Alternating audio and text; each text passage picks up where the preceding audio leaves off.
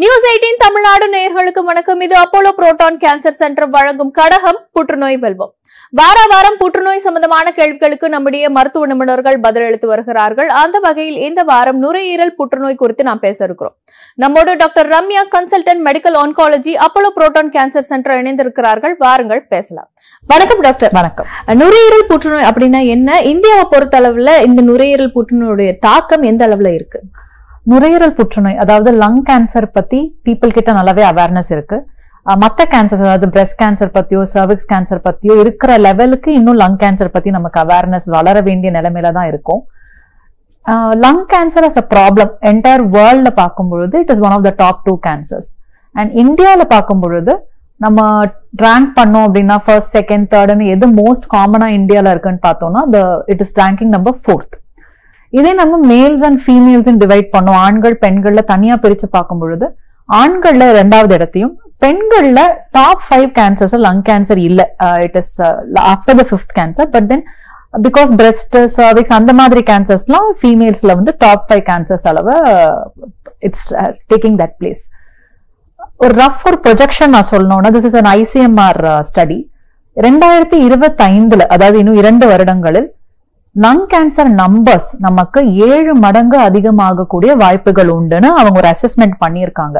So இந்த lung cancer numbers என்ன பாக்குறோம் ரஃபா நம்ம கண்ட்ரில ஒரு வருஷத்துக்கு 1.4 மில்லியன் கேசஸ் டயக்னோஸ் ஆகுது. ஐம் நாட் லங் கேன்சர் மட்டும் இல்ல, எல்லா cancer put together 1.4 million cases diagnose ஆகுது. அதுல ஒரு 80,000 90,000 கேசஸ் வந்து லங் கேன்சர்ஸா இருக்கும். இதுல எத்தனை ஆண்கள் பெண்கள் பார்த்தோம்னா க்ளோஸ் டு 50,000 60,000 வரைக்கும் ஆண்களாகவும் 20,000 to 30,000 பெண்களாகவும் இருக்காங்க. ஆனா இந்த நம்பர்ஸ் வந்து ஒரு லாஸ்ட் 10 இயர்ஸ் கம்பேர் பண்ணும்போது இன்க்ரீஸ் ஆகிட்டு தான் வருது. நுரையீரல் புற்றுநோய் வருவதற்கான காரணங்கள் என்னென்ன டாக்டர்? நுரையீரல் புற்றுநோய்க்கு காரணங்கள் நான் டாப் 3 வைக்கணும்னா top 3யுமே I will tell it as only smoking. Tobacco and smoking ரிலேட்டடா வரக்கூடிய லங் கேன்சர் தான் நம்ம ஊர்ல நிறையவே நம்ம பாக்குறோம். close to 70% of the lung cancers வந்து இது ரிலேட்டடா தான் இருக்கு. ஸ்மோக்கிங் நம்ம ஊர்ல கொஞ்சம் ஹையர் ரேட்ஸ்ல தான் we are seeing. ஹையஸ்ட் ப்ரொடியூசர்ஸும் சரி ஹையர் யூசேஜுமே சரி ரெண்டுமே நம்ம கண்ட்ரில கொஞ்சம் அதிகமா தான் இருக்கு. ஆண்கள்ல பொறுத்த வரைக்கும் ஒரு 40 to 50% of them smoking habit இருக்கும். பெண்கள்லயுமே இந்த ஹேபிட் ஆக்சுவலி இன்க்ரீஸ் ஆகிட்டு தான் வருது. ரஃப் நம்பர்ஸ் நான் கொடுக்கணும்னா 2005 அந்த டைம்ல பார்க்கும்போது ஃபீமேல்ஸ்ல வந்து 1.5% தான் ஸ்மோக்கிங் ப்ரிவலன்ஸ் இருந்தது. அதுவே 2010 வந்து 4% ஆச்சு. 2020 வந்து it is increase to 13 to 14%. So life style changes, increased use of smoking, இது எல்லாமுமே நம்ம லங் கேன்சர் நம்பர்ஸ் இன்க்ரீஸ் ஆகிறதுக்கு டெஃபினட்டா ஒரு ரீசன். பட் இங்க நான் ஸ்மோக்கிங் பத்தி பேசும்பொழுது அது ஏன் why are we so concerned about it? There is something called carcinogens. அதாவது கார்சினோஜன்ஸ்ங்கிற டேர்ம் எதுக்கு நம்ம யூஸ் பண்ணுவோம்னா இந்த கெமிக்கல் டெஃபினட்டா வில் காஸ் கேன்சர் அப்படின்னு ஆல்ரெடி ரிசர்ச்ல எஸ்டாப்ளிஷ் பண்ணப்பட்ட கெமிக்கல்ஸ் வந்து நம்ம கார்சினோஜன்ஸ் சொல்லுவோம். ஸ்மோக்கிங்ல thousands of chemicals are there. But அதுல ஒரு known 70 to 80 chemicals are known to cause cancer. அப்ப தெரிஞ்ச ஒரு விஷயத்த நம்ம அவாய்ட் பண்ணலாமே அப்படிங்கிற ஒரு இன்டென்ஷன்ல தான் நிறைய கேம்பெயின்ஸ் ஆர் ஆன். அதை பத்தி ஸ்மோக்கிங் ஹவு இன்ஜூரியஸ் டு ஹெல்த்ங்கிற பத்தி ஒரு அவேர்னஸுமே நிறைய கவர்மெண்ட் சைட்ல இருந்துமே they are trying to do. And second cause, if smoking said top 3 causes are smoking, so what will be the next cause அப்படின்னா the pollution. நம்ம ஊர்ல இருக்கிற மாசு அளவு டெஃபினட்டா இந்த லாஸ்ட் கப்புள் ஆஃப் இயர்ஸ்ல இன்க்ரீஸ் ஆயிருக்கு. be it diesel particles or any small particles. அது ஸ்பெசிபிக்கா நம்ம என்ன சொல்லுவோம்னா பார்ட்டிகுலேட் மேட்டர் 2.5ன்னு சொல்லுவாங்க. The size is less than 2.5 microns. அந்த அளவுக்கு சின்னதா இருக்கக்கூடிய பார்ட்டிகல்ஸ் வந்து நம்ம லங்கை ஈஸியா ரீச் பண்ண முடியும், லங்ல இரிட்டேஷன் காஸ் பண்ண முடியும். ஸோ அதனாலுமே நமக்கு கொஞ்சம் லங் கேன்சர் வரதுக்கு வாய்ப்புகள் இருக்கு. அண்ட் சில இண்டஸ்ட்ரீஸ் ரிலேட்டட், அதுவுமே கெமிக்கல் எக்ஸ்போஜர் ரிலேட்டட் தான். சில இண்டஸ்ட்ரீஸ் ரிலேட்டடா because of the chemical exposure lung cancer வரதுக்கு வாய்ப்புகள் இருக்கு. நுரையீரலுடைய இந்த ஆரம்ப அறிகுறிகள்லாம் என்ன டாக்டர்? நுரையீரல் புற்றுநோய் பொறுத்த வரைக்கும் ஏர்லி ஸ்டேஜஸ்ல நமக்கு சிம்டம்ஸ்ங்கிறது ரொம்ப பெருசா இருக்காது. காமனா இருக்கக்கூடிய சிம்டம்ஸ் என்ன? காஃப் இருக்கலாம். ஆனா அது எல்லா காஃபுக்காகவும் நம்ம வந்து அது கேன்சரை பத்தி பயப்பட வேண்டிய அவசியமும் இல்லை, பயப்படவும் மாட்டோம். ரொம்ப பர்சிஸ்டன்டா ஒரு காஃப் இருக்கு, சிம்பிள் ட்ரீட்மெண்ட்க்கு அது சரியாகலன்ற பட்சத்துல டெஃபினெட்லா ஹையர் இன்வெஸ்டிகேஷன்ஸ் தேவைப்படும்.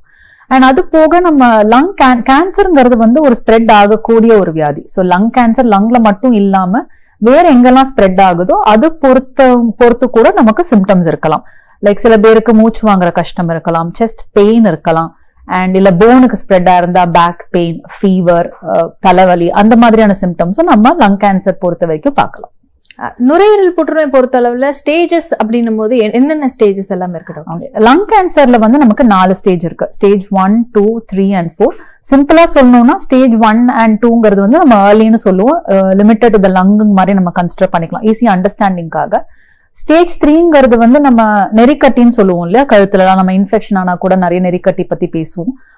அதே மாதிரி நெறிக்கட்டிகள் நமக்கு இன்சைட் த செஸ்டுமே இருக்கு. ஸோ லங் கேன்சர் லங்கை விட்டு நமக்கு அந்த நெறிக்கட்டி கிட்ட பரவும் போது அது ஸ்டேஜ் 3 ஆகும். லங்கை விட்டு வேற ஆர்கன், ஒரு லிவருக்கோ இல்ல போனுக்கோ பிரெயினுக்கோ ஸ்ப்ரெட் ஆகும்போது அது ஸ்டேஜ் 4 ஆகும் நம்ம லேபிள் செய்வோம். நம்ம ஊர்ல பொறுத்த வரைக்கும் எந்த ஸ்டேஜ்ல பிரசன்ட் ஆறாங்கன்னு பார்த்தோம்னா க்ளோஸ் டு 60-70% ஆஃப் தெம் வந்து அட்வான்ஸ் ஸ்டேஜ்ல தான் present ஆறாங்க. Most of them come only in stage 4. Early ஸ்டேஜஸ்ல lung கேன்சரோட சிம்டம்ஸும் கொஞ்சம் கம்மியா இருக்கும், அவேர்னஸும் கம்மியா இருக்கிறதுனால அது ஏர்லி ஸ்டேஜ்ல டயக்னோஸ் ஆக மாட்டேங்குது. பிரசன்டேஷனுமே கொஞ்சம் லேட் ஸ்டேஜ்ல தான் வராங்க. லங் கேன்சர் பொறுத்த அளவுல என்னென்ன டைப்ஸ் இருக்கு டாக்டர்? லங் கேன்சர் பொறுத்த வரைக்கும் நம்ம அதை ப்ராடா டிவைட் பண்ணிப்போம். Will call it as small sell lung cancer and நான் ஸ்மால் செல் லங் கேன்சர். நான் ஸ்மால் செல் லங் கேன்சர் இன்னும் ஃபர்தரா நம்ம டிவைட் பண்ணி அந்த செல்லோட நேச்சரை பொறுத்து அது ஐதர் ஸ்குவாமஸ் செல் இல்லாட்டி அடினோகார்சினோமான்னு சொல்லுவோம். இது ஒன்னொன்னுத்துக்குமே தனித்தனியான ஃபீச்சர்ஸ் இருக்கு.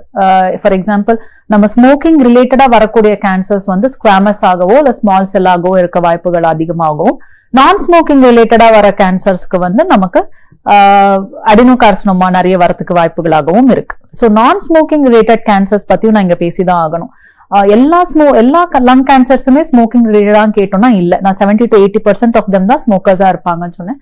பாக்கி நான் ஸ்மோக்கிங் ரிலேட்டட் லங் கேன்சர்ஸுமே நம்ம ஊர்ல நிறைய பார்க்க ஆரம்பிச்சிருக்கோம். அது எதனால வருது அப்படின்னா ஸ்பெசிபிக்கான மரபணு மாறுதல்களால், அதாவது EGFR, AL, கிராஸ் அந்த மாதிரி ஸ்பெசிபிக் ஜீன்ஸ் இருக்கு. இது நான் வந்து ஹெரிடிட்ரி, அதாவது வம்சாவழியா வரக்கூடிய வியாதிகள் பத்தி நான் பேசல. ஏதாவது ஒரு எனி செல் மல்டிப்ளை ஆகிக்கிட்டே இருக்கும் பொழுது அதுல ஒரு ரேபிட் டிவிஷன்னால டெஃபினட்டா ஒரு எரர் வரத்துக்கு வாய்ப்புகள் உண்டு. அந்த எரர்ஸ் வரும் பொழுது அதை கரெக்ட் ஆகாம அப்படியே அந்த செல் கண்டினியூ ஆகும் பொழுது மியூட்டேஷன்ஸா அக்கமுலேட் ஆகி அது கேன்சரா மாறறதுக்கு வாய்ப்புகள் உண்டு. அந்த மாதிரி லங் கேன்சர்ல நிறையவே ஜீன்ஸை ஐடென்டிஃபை பண்ணியிருக்காங்க, நிறைய மரபணுக்கள் ஐடென்டிஃபை பண்ணியிருக்காங்க. ஒரு 10 years பேக் நம்ம பார்த்தோம்னா இதை கண்டுபிடிக்கிறதுக்கும் வசதிகள் கிடையாது, அதை ட்ரீட் பண்றதுக்கும் நம்ம கிட்ட ஃபெசிலிட்டிஸ் கிடையாது. பட் இப்போ அந்த டெஸ்டிங் ஃபெசிலிட்டிஸுமே லாஸ்ட் 10 yearsல ரொம்ப நல்லாவே டெவலப் ஆயிருக்கு, ட்ரீட்மெண்ட்டுமே நல்லா டெவலப் ஆயிருக்கு. அந்த ட்ரீட்மெண்டோட பெனிஃபிட்டும் நம்மளால பேஷண்ட்ஸ் கிட்ட பார்க்க முடியுது. நுரையீரல் புற்றுநோய்க்கான டயக்னோசிஸ் என்னென்ன இருக்கு டாக்டர்? நம்ம ஒரு நுரையீரல் புற்றுநோய் ஒருத்தருக்கு நம்ம சந்தேகப்படுறோம் இல்ல டவுட் படுறோம் அப்படின்னா மினிமலா ஒரு இன்வெஸ்டிகேஷன், ஒரு எக்ஸ்ரேவோ இல்ல ஒரு சிடிஓ கேட்பாங்க. ஆனா அந்த சிடில எக்ஸ்ரேல பார்க்கக்கூடிய கட்டி எப்படி இருக்கோ அதை பொறுத்து அது கேன்சரா இல்லையாங்கிறது ஒரு அளவு வரைக்கும் நம்மளால சொல்ல முடியும். சரி, ஜென்ரலா நம்ம ஹாஸ்பிட்டல்ல நாங்க பேஷண்ட்ஸ்ட பார்க்கும்பொழுது எங்க கிட்ட கேட்கிற கேள்விகள், நீங்க 100% ஷுவரா டாக்டர் இது கேன்சர் தான் அப்படின்னு கேட்பாங்க ஃபர்ஸ்ட் கேள்வி. அந்த 100% ஷுவரிட்டிங்கிறது வந்து நமக்கு ஒரு பயாப்சில தான் வரும். அதாவது அந்த பாக்குற கட்டியை வச்சு இது கேன்சர் மாதிரி இருக்கு அப்படின்ட்டு நம்ம ஸ்கேன் டாக்டர் சொன்னாலுமே அதுல இருந்து ஒரு சின்ன சாம்பிள் எடுப்போம், ஒரு நீடில் உள்ள போட்டு அதுல இருந்து ஒரு சின்ன சாம்பிள் எடுத்து அது கேன்சர் தானா இல்ல வேற ஏதாவதாங்கிறத நம்ம மைக்ரோஸ்கோப் பேத்தாலஜி மைக்ரோஸ்கோப்ல வச்சு பார்க்கும்போது அந்த 100% ஷுவரிட்டிங்கிறது வரும். செகண்ட் கேட்கிற கேள்வி வந்து ஒன்ஸ் நாங்க அதை கேன்சர்னு சொல்லணும் உடனே அடுத்த கேட்கிற கேள்வி ஸ்டேஜ் என்ன டாக்டர்? ஸ்டேஜுங்கிறது வந்து அந்த ஸ்டேஜுங்கிற அவேர்னஸ் வந்து எல்லா பேஷண்ட்ஸ் கிட்டயுமே இருக்கு. அது கேன்சர்னா ஒரு ஸ்டேஜ்னு ஒன்று இருக்கு, ஒரு ஸ்டேஜுக்கும் ட்ரீட்மெண்ட் டிஃப்ரெண்டா இருக்குங்கிற அவேர்னஸ் டெஃபினெட்லி பீப்புள் கிட்ட இருக்கு. ஸ்டேஜிங்கிறது வந்து அந்த கேன்சர் நம்ம உடம்புல எங்கெல்லாம் ஸ்ப்ரெட் ஆயிருக்கு அங்கிறத பொறுத்து தான் நம்ம ஸ்டேஜிங் டிஃபைட் பண்ணுவோம். ஸோ அதுக்கு will do a good scan, it can be a bed scan. Based on எங்கெல்லாம் ஸ்ப்ரெட் ஆயிருக்குங்கிறத பொறுத்து ஸ்டேஜ் 1, 2, 3, 4 டிஸ்கஸ் பண்ணோம் இல்லையா முன்னாடி. ஸோ அதை நம்ம லேபிள் பண்ணுவோம். So first minimal investigations, கன்ஃபர்மேட்டரிக்கு will do a biopsy and stage பண்றதுக்கு will do a good scan. நுரையீரல் புற்றுநோய்க்கான ஸ்கிரீனிங் முறைகள்லாம் என்ன இருக்கு doctor? Screening is a very important topic. இன் ஜென்ரலாவே வந்து நம்ம எல்லாருமே பிரஸ்ட் கேன்சர் ஸ்கிரீனிங் பத்தி கேள்விப்பட்டிருப்போம், சர்வைக்ஸ் கேன்சர் ஸ்கிரீனிங் பத்தி கேள்விப்பட்டிருப்போம், நம்மளே பேசியிருப்போம் நிறைய. பிரஸ்ட் கேன்சர் ஸ்கிரீனிங் அவேர்னஸும் நிறையவே இருக்கு, முன்னாடி இருந்ததை விட people are coming forward for screening. But எல்லா கேன்சர்ஸுக்குமே ஒரு ஸ்கிரீன் பண்ணி சீக்கிரம் கண்டுபிடிக்க முடிஞ்சா நல்லதுதானேன்ற ஒரு கேள்வி உண்டு. பட் சில கேன்சர்ஸுக்கு தான் அது எஸ்டாப்ளிஷ் ஆகப்பட்டிருக்கு. அதுல லங் கேன்சரும் ஒண்ணு. இப்ப ஸ்கிரீனிங்கிறது என்ன, ஒரு சிம்டம் இல்லாத ஒருத்தர் ஆனா சந்தேகம் உள்ள ஒருத்தர் தான் டெஸ்ட் பண்ணிக்கிட்டு கேன்சர் இருக்கா இல்லையா தெரிஞ்சுக்க விருப்பப்படுறாங்க. அது ஸ்கிரீனிங் டெஸ்ட்.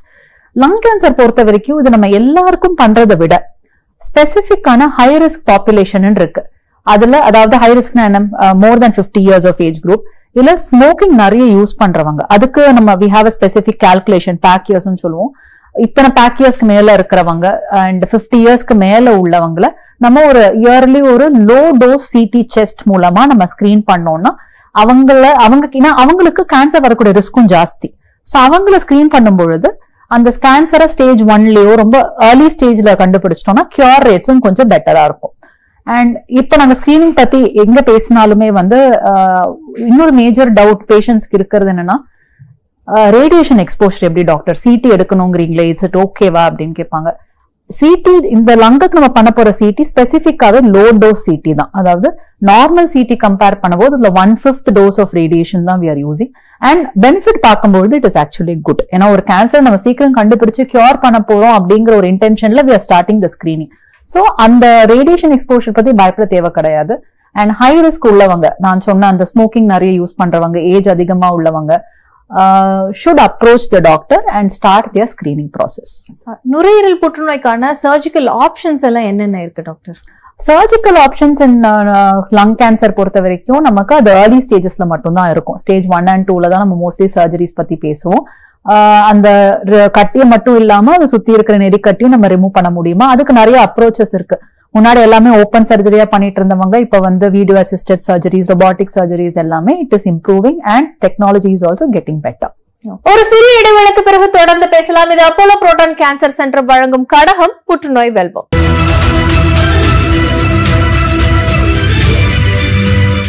நுரையீரலுக்கான அறுவை சிகிச்சைகள் பத்தி இப்ப நம்ம பேசணும். வேற மாற்று சிகிச்சை முறைகள் எல்லாம் இருக்கா டாக்டர்?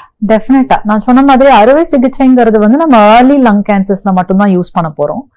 அட்வான்ஸ் டிசீஸ், அதாவது நம்ம ஸ்டேஜ் 4 ஆல்ரெடி நம்ம லங்க விட்டு வெளியில ஸ்ப்ரெட் ஆன வியாதிகளுக்கு நிறையவே நவீன ட்ரீட்மெண்ட் ஆப்ஷன்ஸ் வந்திருக்கு.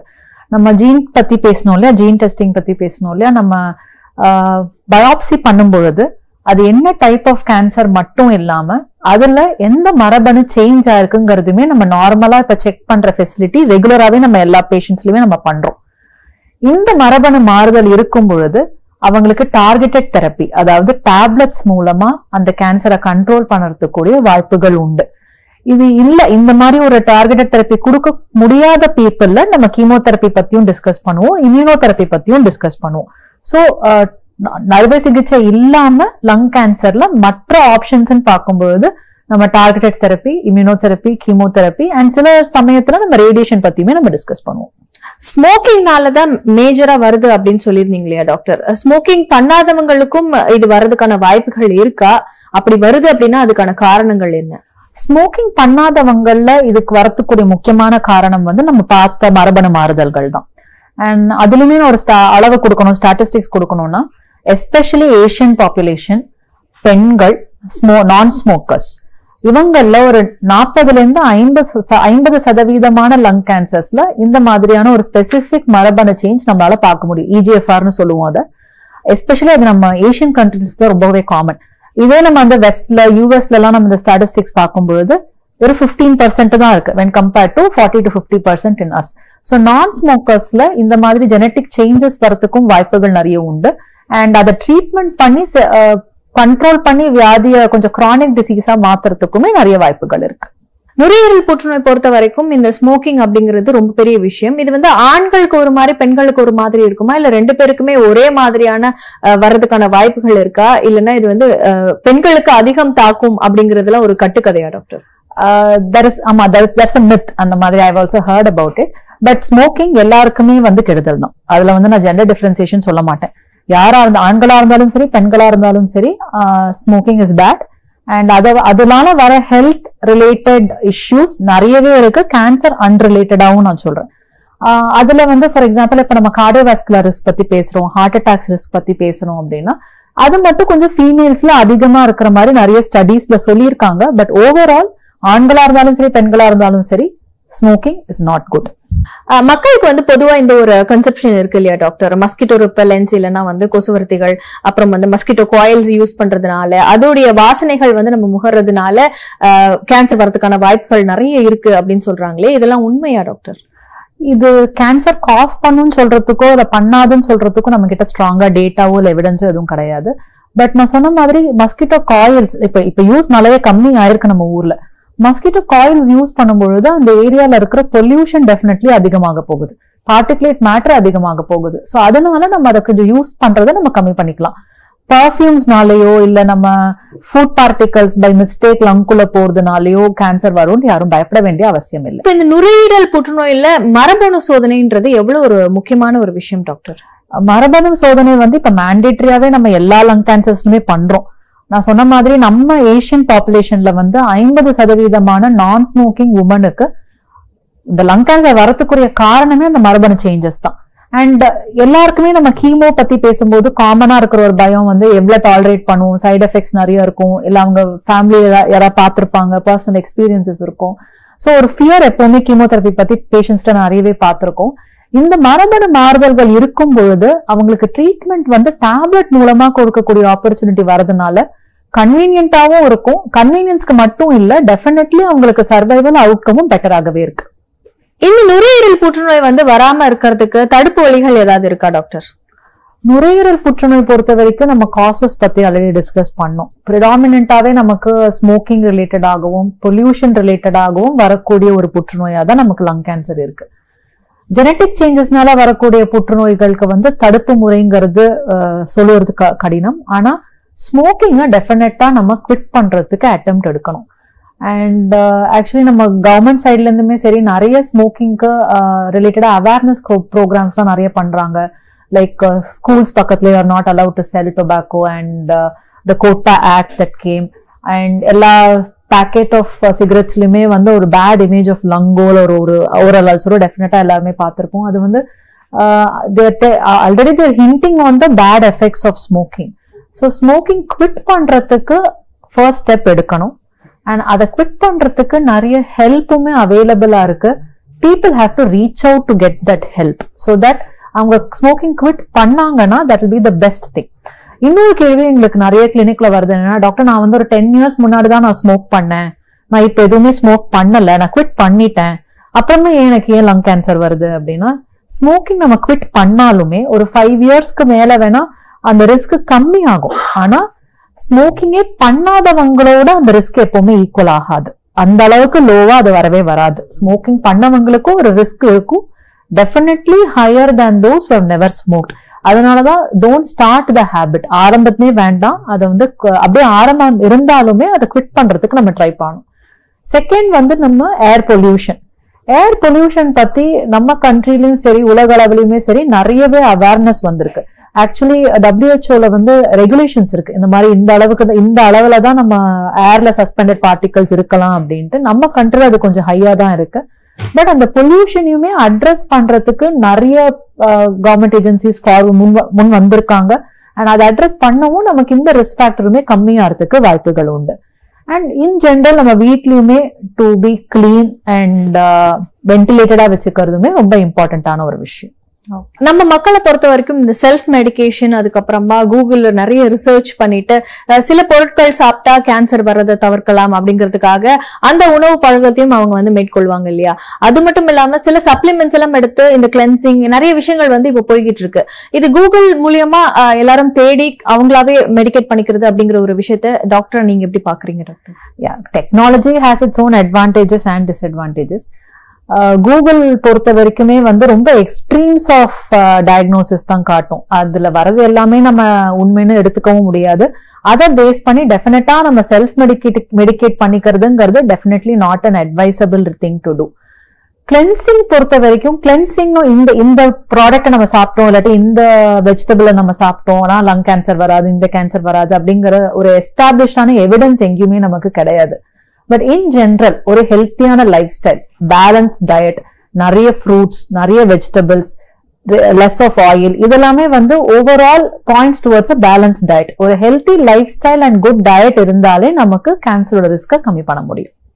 நுரையீரல் புற்றுநோய் நோயாளிகளுக்கு அப்போலோ புரோட்டான் கேன்சர் சென்டர்ல எந்த அளவுக்கு அதிநவீன சிகிச்சை முறைகள் எல்லாம் இருக்கு doctor? So Apollo proton cancer சென்டர்ல நம்ம லேட்டஸ்டா இருக்கக்கூடிய ட்ரீட்மெண்ட்ல எதுவா இருந்தாலும் டார்கெட் தெரப்பியா இருக்கட்டும், இல்ல இம்யூனோதெரப்பியா இருக்கட்டும், இல்ல கீமோதெரப்பியா இருக்கட்டும், சர்ஜிக்கல் டெக்னிக்ஸ், நம்ம ஜீன் டெஸ்டிங் பண்ணக்கூடிய டெக்னிக்ஸ் எல்லாத்துலயுமே வந்து ரொம்ப அட்வான்ஸ்டான டெக்னாலஜியை தான் நாங்க யூஸ் பண்றோம்.